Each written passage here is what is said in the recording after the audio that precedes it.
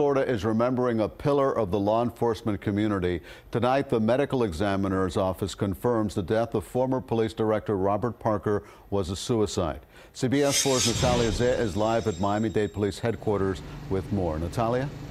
Bobby Parker worked for this department for more than 3 decades and spent several years as the top boss here before he retired in 2009. His death is sending shockwaves through our community.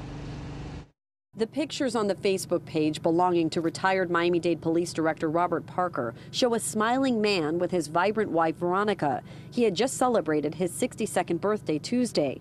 No clues here as to why police believe Parker shot himself Wednesday night on the bank of a canal across the street from his home. His own sons and a neighbor found him. They knocked on the door.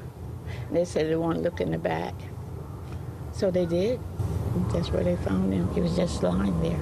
We don't know what happened, how this happened, so it's hard for us to even process it. Cecil Lamb, Parker's longtime friend and pastor, is reeling from the news and came to Parker's home to comfort his wife and 3 adult children. It was kind of rough last night because, you know, the shock of everything. So his wife was trying to hold out as best as she could, but his boys are taking it pretty hard. Parker also leaves behind grandchildren. All right.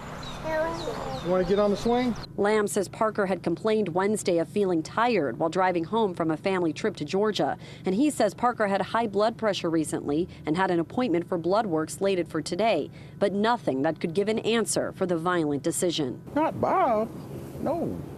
It's like, we love this guy. It's like, I mean, we have friends that are calling from all over. How?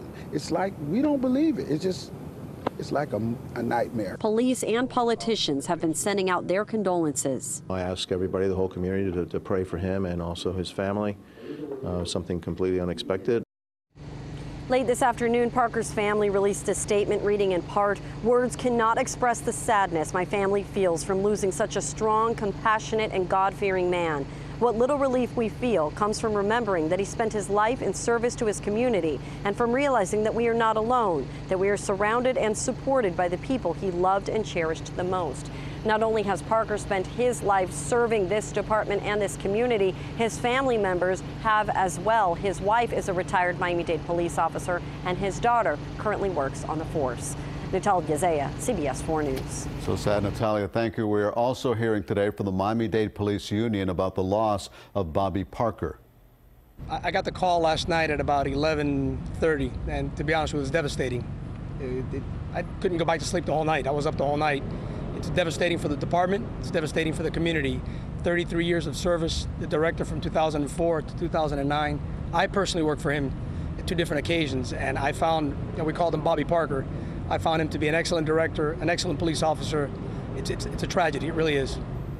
The feelings right now of a lot of people at the Miami-Dade Police Force and Miami-Dade County. Bobby Parker is survived by his wife, who also served as a Miami-Dade police officer, a daughter, and 2 sons.